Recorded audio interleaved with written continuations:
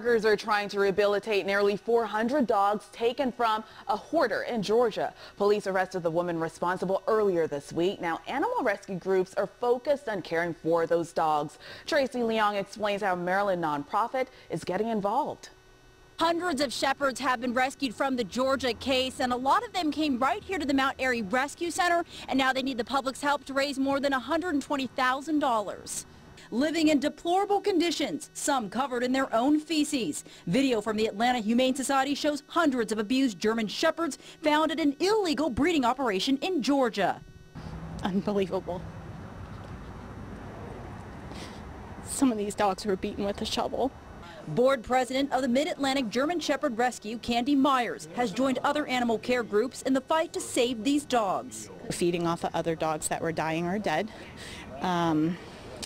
And there's multiple bite wounds on all of them. They all seem to have skin infections and various injuries that we will definitely be treating. Showing signs of physical and emotional distress, volunteers in Mount Airy are focused on rehabilitating these dogs, getting them the proper medical treatment and attention they need.